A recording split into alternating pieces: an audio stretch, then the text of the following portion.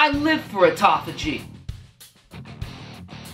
When you're paleo primal, ketogenic, low carb, low oxalate like me, your cells know not to fuck around. They do what they gotta do and then they die, like a good cell should. Blah blah!